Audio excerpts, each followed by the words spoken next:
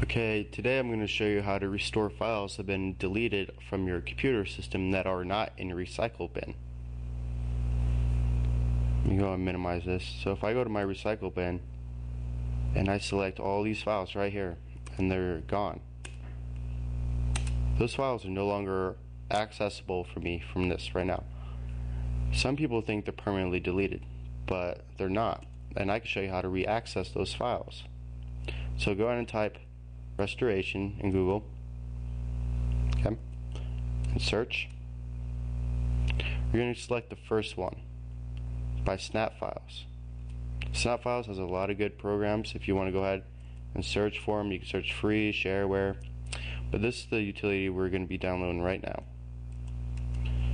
It also has ranking from other people, so if you want to rank software, you can. So let's go ahead and check out some things we got here.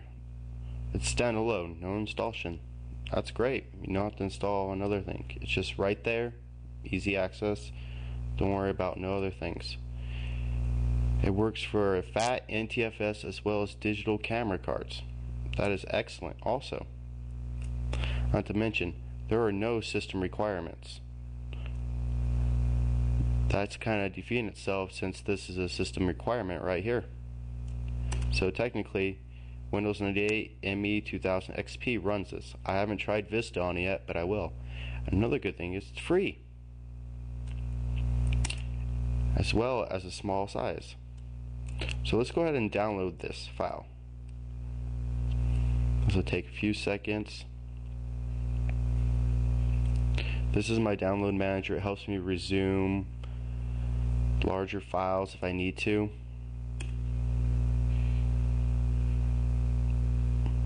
There we go, it's finished downloading. Let's go over here. It's in a zip file. As you can see, it's a self-extract, so even if you don't have like 7Z, WinRAR, or WinZip, this will still unzip it. So we'll go ahead and unzip it to the C drive in its own little folder. There we go. All files are done. Let's close this. Let's go to Start. My computer.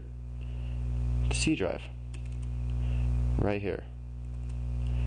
And here's your file right there. Go ahead and open it up. And as you can see, you got different drives you can select from. These are different partitions, the same hard disk, but they're considered as different drives.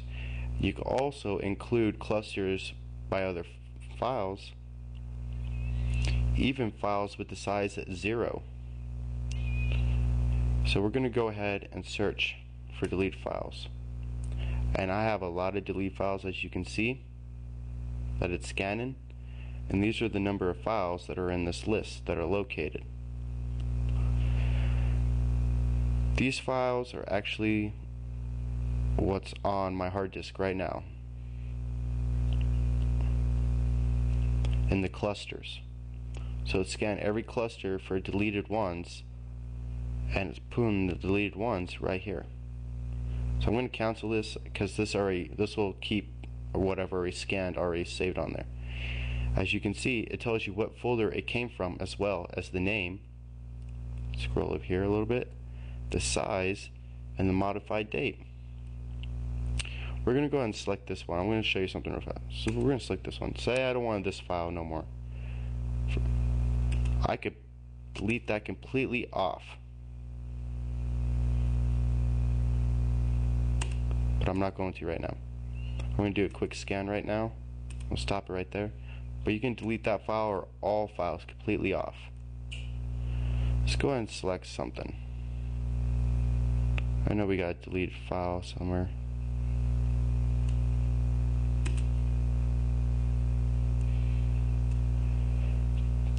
This file is from when I was deleting stuff off my temporary folder for more space and to speed up my system a little bit better, because I like to delete my cookies every now and then, delete temporary files to save disk space.